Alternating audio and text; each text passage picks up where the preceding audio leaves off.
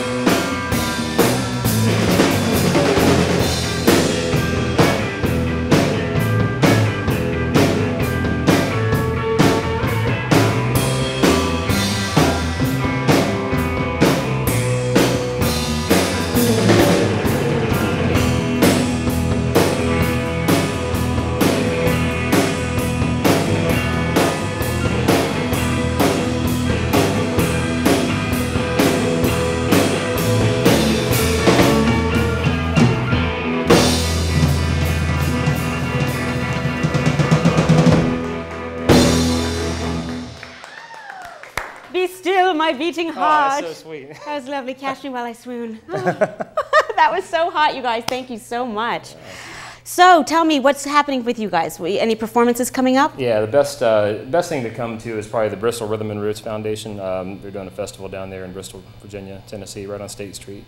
It's a bunch of bands, 100+ bands throughout the whole area. They got a bunch of stages going on, and so we're playing, I think, Saturday and Sunday down there. That's the 16th through the 18th. 16th through the 18th of September. Yeah. And is it like an all-night thing? Do people stay the night, or? Oh, well, I mean, you know, you're there all weekend listening to music. So, right. I mean, all the hotels. Pretty are, much. Yeah. Okay, right. cool. So we're gonna be at the Holiday Inn in Bristol. So whoever wants to come by and say hey. Then Holiday Inn. Did you hear that? Ian Gilliam. Yeah. You'll get stalkers. Look up Charlie Bell. Yeah, yeah. I'll be your groupie.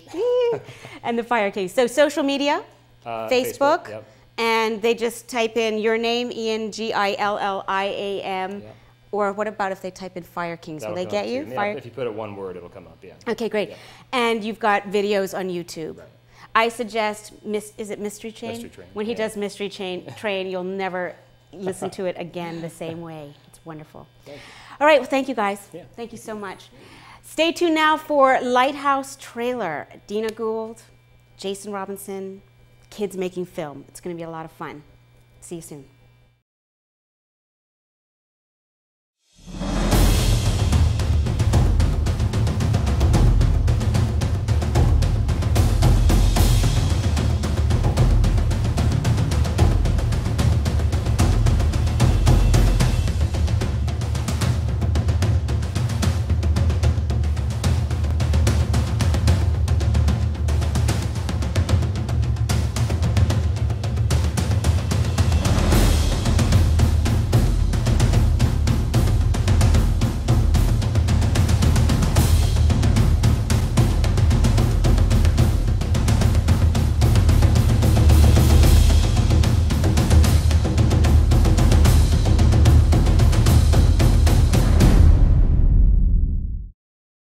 That was amazing.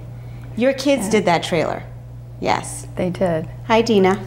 Hi, Lana. Hi, Jason. Hello, Lana. We've got the director of Lighthouse in the house. We've got Jason, lead mentor, I believe your title is, in the house. How are you guys? Great. Good, Thanks good. for having us.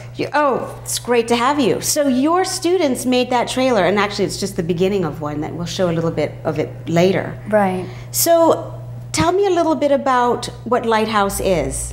I know that it is bringing kids together to make film. Right. Can you expand on that a little bit? Well, that's exactly what we like to think of it as a place where students come together to make movies. And our workshops are mentor-led. We encourage students to create their own vision, and we have a number of workshops that we offer to help them in that way. We have special skills workshops. We also offer different types of filmmaking, such as... Let me just interrupt you. So you mentioned mentor-led programs. And so will your mentors have gone through the program themselves, or are these people that you've hired from Charlottesville? Some have gone through the program. This summer we had some assistant mentors who were previous Lighthouse students who come back to help us out. And then we also have some people who have been with Lighthouse for a while and have been teaching classes. We look for people with skills that pertain to workshops that we have going on. So for example, if we're working on a PSA for a public service announcement for a nonprofit, then we oftentimes would have somebody who's actually directed and created commercials. That's fantastic. So they and so the kids get to learn from professionals. Exactly.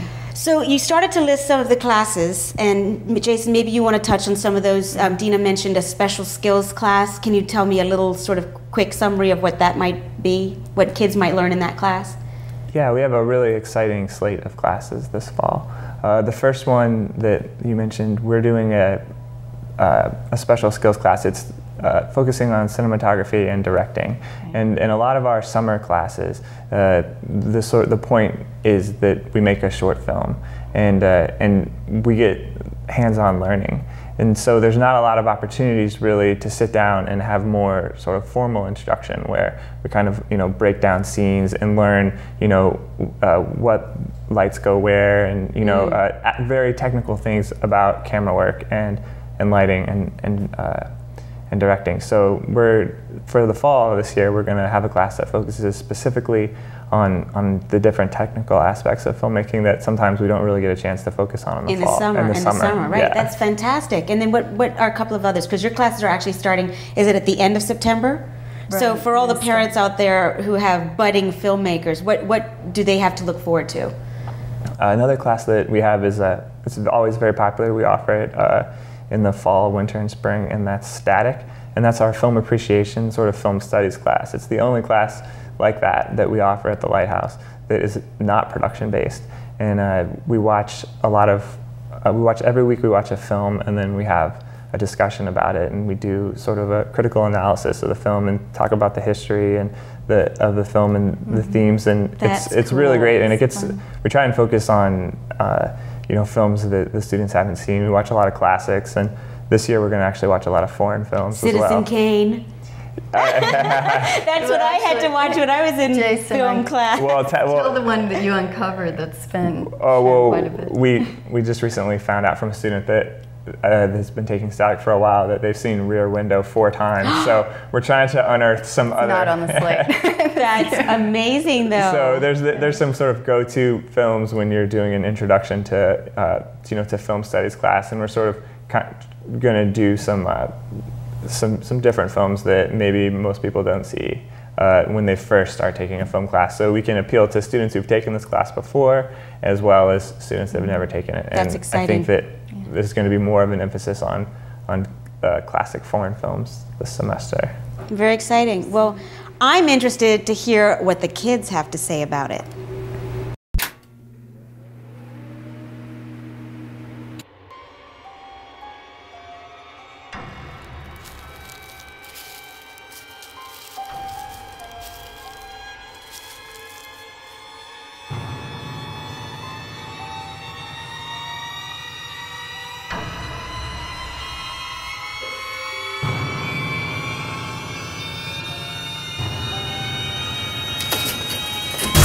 Lighthouse has provided a lot of opportunities over the years. We've had students go to Los Angeles through the LA Film Festival. We've had students go to Africa. We have a student going to France soon. So a lot of opportunities come up just from being a part of Lighthouse and learning the filmmaking skills.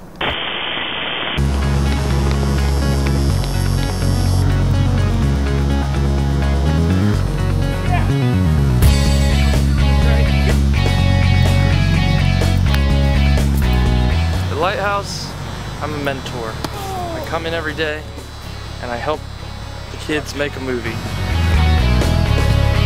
It's fun to be in an environment where everyone's, being really creative and they're not just thinking, about, okay, let's get this done, let's get this done. It's like they really want to make something great. It's great to see the kids who are really good at it go off and become really successful and make something out of what they're doing. 5, 6, 7, 8, work it, slide. My jeans are never empty.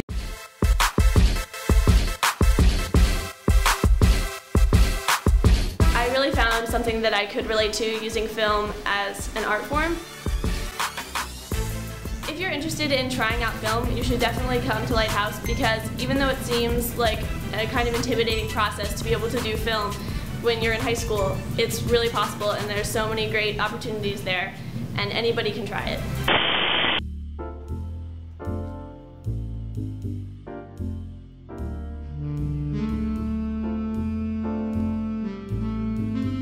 There's a lot of workshops at Lighthouse. There's like a really wide variety of stuff you can do. There's narrative workshops and documentary workshops and animation workshops.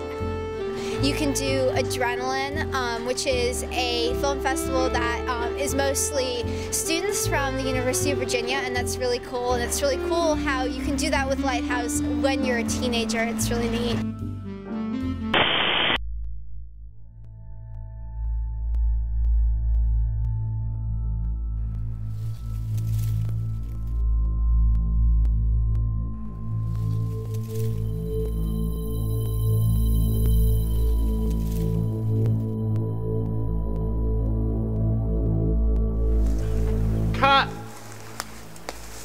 It sounds generic, but it's a really friendly atmosphere, and as soon as I got there, I felt like, everyone was really nice and was open and willing to talk. I was never nervous in Lighthouse, I guess.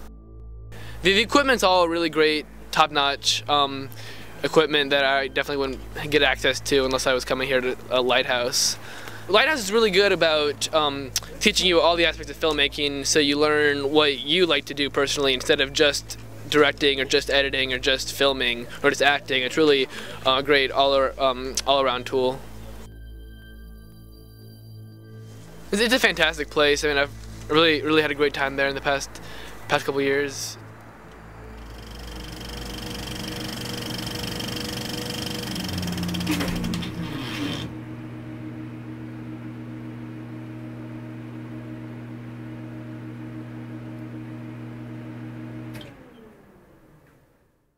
Amazing. They're amazing kids. I totally want to take these classes.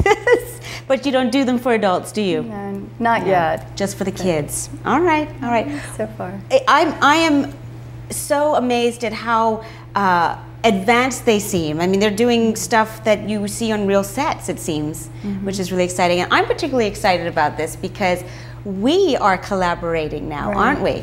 I don't know if the viewers have noticed this lovely new set, but we are actually in Lighthouse Studios where the kids actually study. This is going to be our new set because we are collaborating with Lighthouse. And I'm going to let Deanna talk a little bit about what that means for the kids of Lighthouse.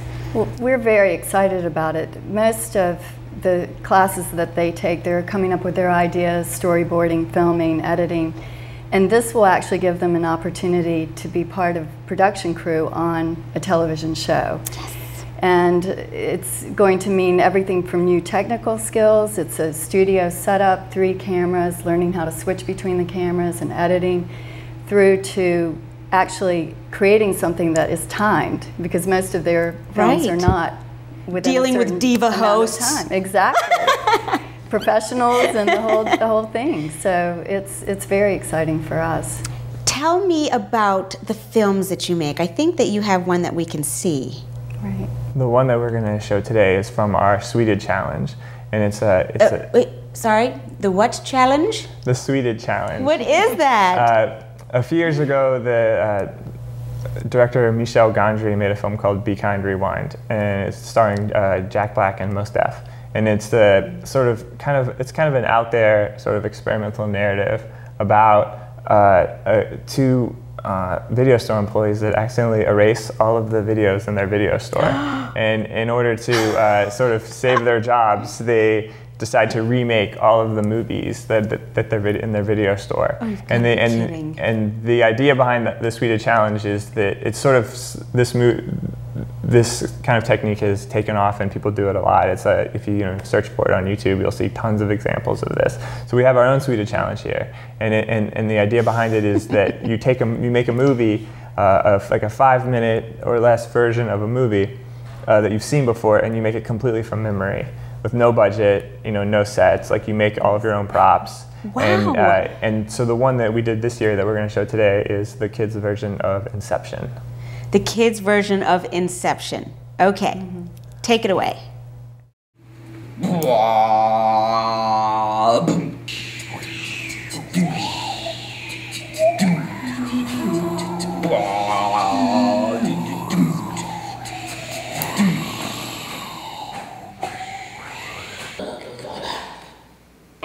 You got no do.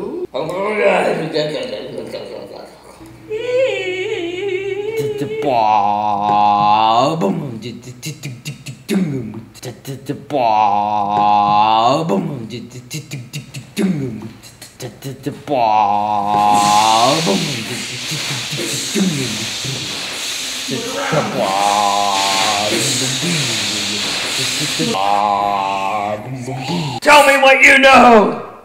I've always hated this carpet. I have a test for you! Stop! It's worthless. Stop! Better! Stop! That's more like it. So, how did we get here?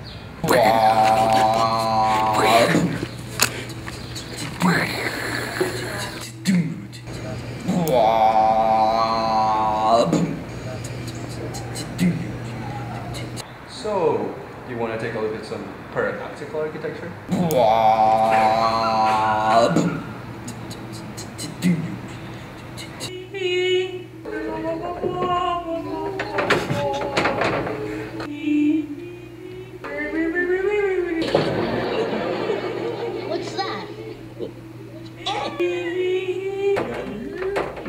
that some people have to manifest their dreams. So when you say,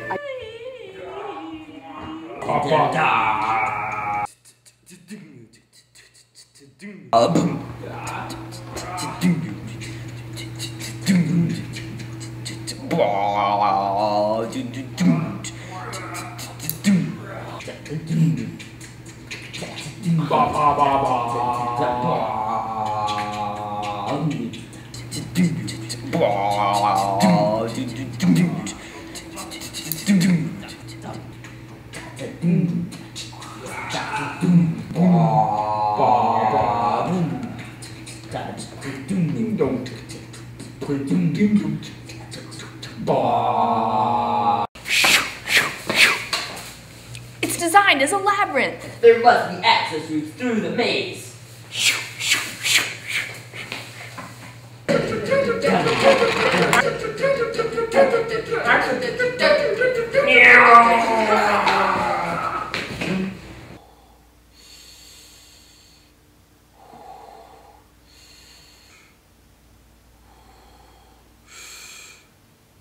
I was disappointed that you tried. We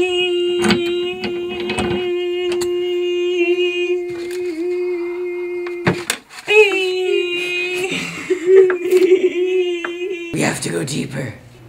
You don't remember when you asked me to marry you? I do. You said you dreamed that we'd grow old together.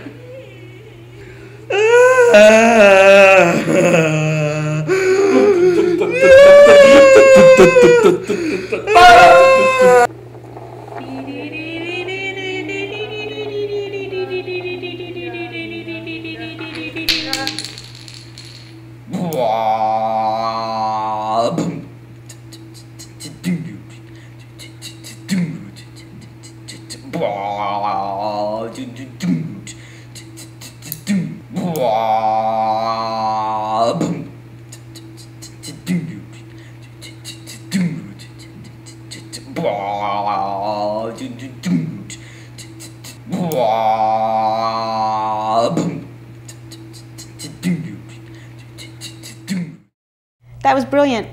Absolutely brilliant. They're stars. They're going to be big filmmakers one day, and I hope they remember the actresses of Charlottesville in their movies. Oh, can you work on that for me? Absolutely. Okay, great. All right, so listen, tell me about how our viewers can find out about you, website, any social media, contact information. Right. Well, the website is lighthousestudio.org, and all of the upcoming workshops are listed on the website. We also have a Facebook page and Twitter. All right, well, thank you so much, Deanna and Jason. That was wonderful. I'm really excited about our partnership and collaboration. So everybody, oh, we have a housefly. We have the Lighthouse, What's Going On, Seaville fly. And I want to say thank you to Roxy Daisy for our lovely fern. And what would you call this, Deanna? A fern holder? It's a holder. It's plant, beautiful. A very fancy plant holder. It looks like sort of maybe a little Provence-ish. It's very beautiful. So we thank Roxy Daisy very much for that. And stay tuned for next week. We are going to have Erica Arvold from Arvold Studios, and the house band is a secret. So you'll have to come back next week to find out who they are. And speaking of house bands, we're going to let Ian Gilliam and the FireKings wrap it up.